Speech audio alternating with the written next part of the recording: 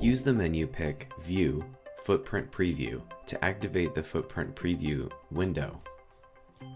This can be used when selecting symbols to see which decal will be used in layout for that part. You can change the footprint associations by selecting one or multiple symbols of the same type, and then right-clicking in the Footprint Preview window and selecting Browse Footprints. In the Footprint selector, you have the ability to browse for a footprint by name, as well as alter what footprint will be used by default for the selected component. If you wish, you may also assign alternate decals to this part. Once you are done with the decal assignments, click Apply to Symbol and close the window.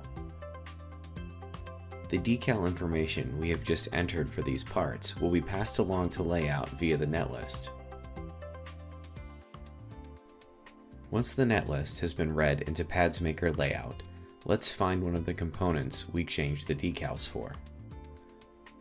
As expected, the layout tool used the default decal we assigned to this part. Now let's find the alternative decals. Once we select the component, we can open up the properties for that component. Notice in the decal drop-down, we now have options for which decal to use for this particular part.